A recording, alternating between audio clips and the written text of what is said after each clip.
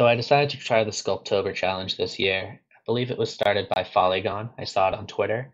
You can just search the Sculptober hashtag to find the prompt list if you'd like to join also. The prompt for day one is chomp. And I'm doing this as a way to get better at sculpting. I've been wanting to get better, but since I haven't put much time into it, I'm not very good yet. So you can watch me get better as I post these videos. I already have a drawing tablet. I'll say what kind in the description.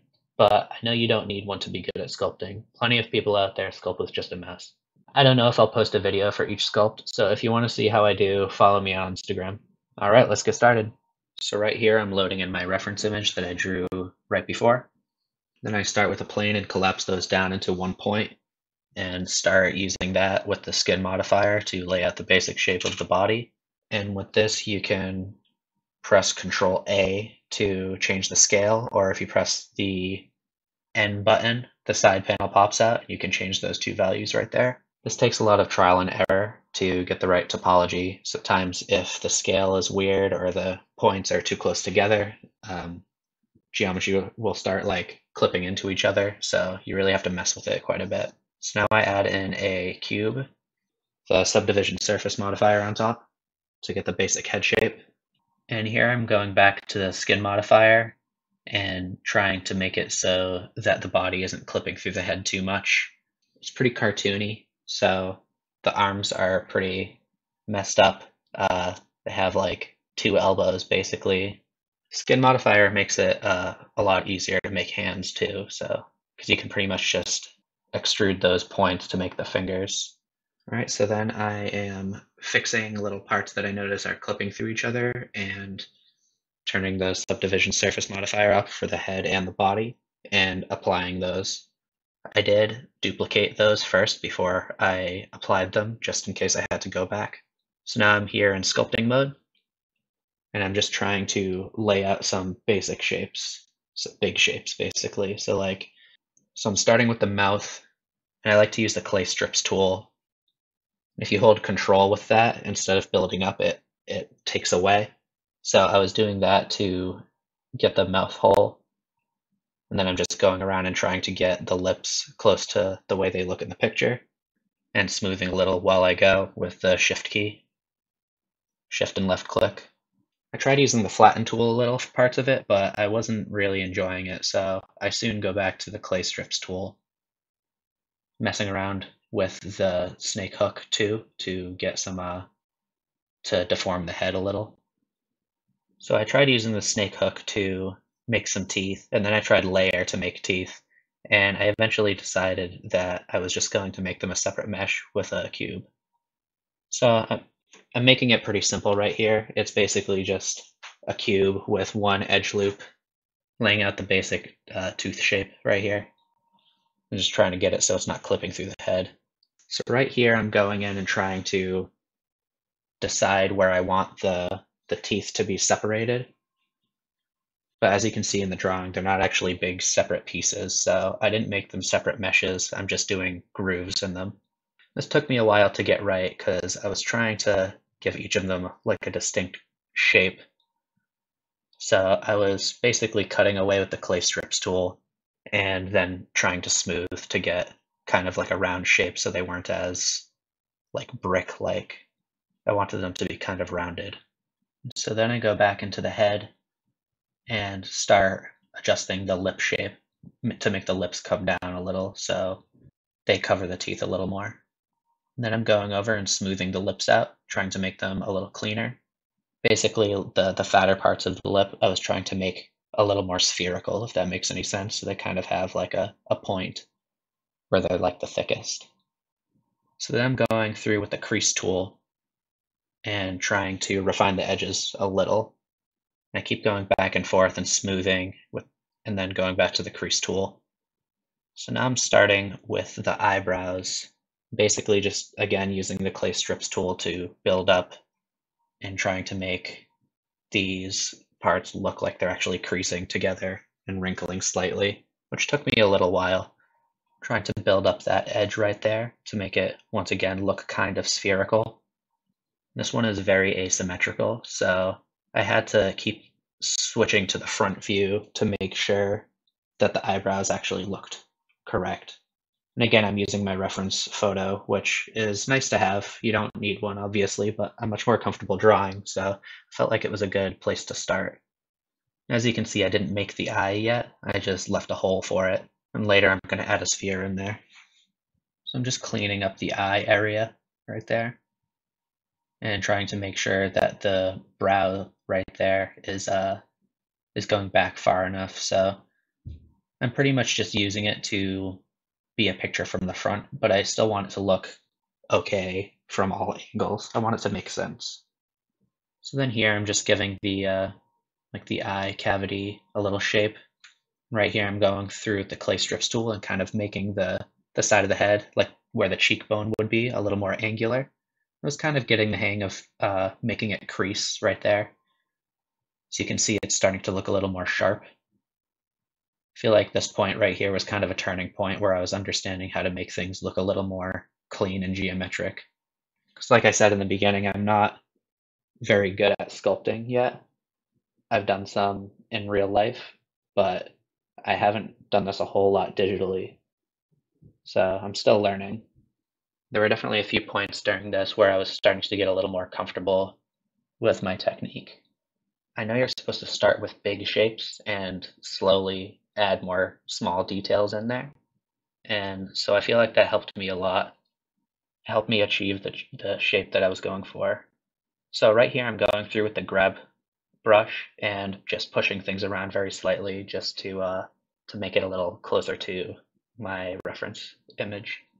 Okay, so I am adjusting the body now, and I had to remesh it because the skin modifier was kind of breaking it a little. So I think if you do Shift R when you're in this mode, it gives you a remesh grid. It has like a little overlay. It makes it a little easier to understand how fine it is. So I did that, and then I went through and I smoothed. And right here, I was having a little trouble getting the feet to look correct. And when you look at my final image, you can see that the feet are still a little messy. I wasn't trying to make it perfect. I know things aren't going to be perfect, so I was just trying to get it close and then move on, basically, knowing that the more I do this, the better I'll get. I don't want to get hung up too much. I was already spending quite a lot of time on this sculpt. So I'm basically using the regular brush, whatever it's called, the draw brush, and I found that was a little more cleaner, trying to make the feet wide than the clay strips. And then I'm going through with the grab brush and trying to push things, trying to make the ankles a little thinner, like in my drawing right there. And then I'm going through and smoothing a little bit and trying to make things a little more clean. And occasionally when I was using the clay strips tool, I would look at the other side of the foot and it would be all broken. So be careful with that when you're trying to sculpt on something that's very thin. Right here, I'm just using the clay strips tool to build up what looks like a waistband on the pants, making the butt a little bigger right here, and making the belly stick out just a tiny bit. And I think I went a little overboard, so I made it a little smaller. Right here, the arm was looking a little strange, so I was trying to go through with the draw brush, the regular brush, and adjust it and make it not have that weird bump on there. And then I'm adding like part of a spine and some shoulder blades, going through to the hands and just smoothing those out so they don't have any weird artifacts, basically, and trying to sculpt the front of the hand and the back of the hand just so you can tell which side is supposed to be the front, basically. But I didn't spend too much time on this. I knew it wasn't going to be a big focus, so I didn't want to pour too much time in there. The main focus is on the head, and then I'm sculpting in a belly button right here. Basically just a hole with a little clay strip on the outside. And then I'm putting the eye in right here and just squashing it down. So it's not perfectly spherical. It is squashed a little, but I'm not trying to animate this, so it's not too problematic. Right here, I ended up going with just a plane that has a solidify, and then I added a bevel and a subdivision surface. So it is kind of cubey, but when you adjust the bevel, it makes it so it's not completely round with the subdivision surface on there. You can kind of decide how sharp you want the edges to be with that. Then here I'm dropping in a plane, extruding it upward and then beveling the corner to make a simple backdrop. And I forgot that I didn't take a bite out, so I'm going through actually and just using a Boolean for this. And it's basically just a plane sliced into 4. So there are 4 separate faces, and I extrude those outward and make sure that they're not connected to each other. So then when I solidify and add the subdivision surface, like you can see on the side, they kind of make those circular edges. Then I just use a simple deform right here to make it curved slightly and start manually curving a little also, just to adjust the shape a little more. I'm much more comfortable modeling, like poly modeling, and having like a procedural workflow with modifiers. You know that if you watch my other videos. So this part was actually pretty easy, and I was surprised when it worked out well, because I know Booleans can be kind of tricky and cause problems, but this worked no problem. Just had to make sure that the solidify was thick enough so that it went all the way through. And here I'm just setting up some basic lights.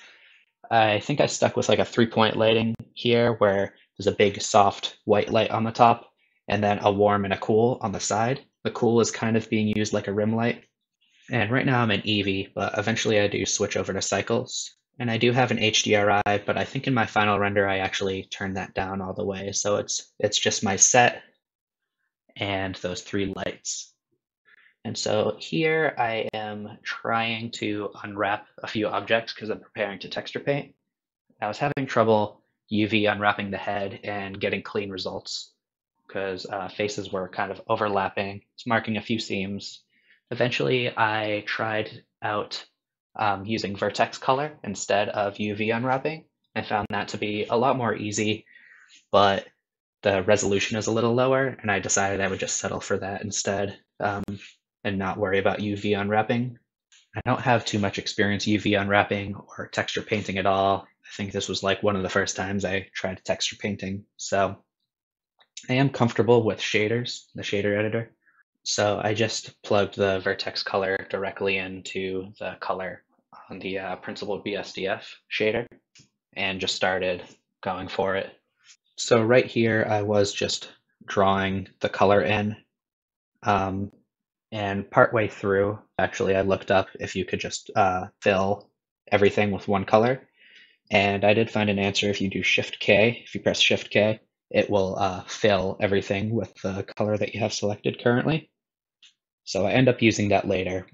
So here I'm just coloring the lips in, trying to figure out where they should stop. Decide I'm just going to fill the whole mouth in. And I'm trying to figure out what kind of color I want for the inside, making sure that they contrast enough. So I go for this kind of a reddish pink color. And here I decide to touch the face up very slightly with some darker color, trying to be gentle with it so that none of the edges are too dark, kind of going for like an airbrushed look and just accentuating some of the creases and a little under the cheeks, things like that. Just going through here and making the belly button a little more prominent and then filling in the pants color. And I decided to just use the same color for the pants that I was using for the lips and not going overboard, basically just filling it in with one color, not drawing too much. Once again, plugging the vertex color into the eye, realizing that it wasn't going to work out that well because the resolution was too low. So I actually do UV unwrap this since it's a default sphere, a UV sphere. It's already basically unwrapped, so it's pretty clean. I was able to just draw that on pretty quickly and easily. So right here, I put a less than node right after the vertex color node, basically saying, anything that has color, anything that has a value, basically separate it. And I'm trying to use that as a mask so that I can make the bite mark a different color.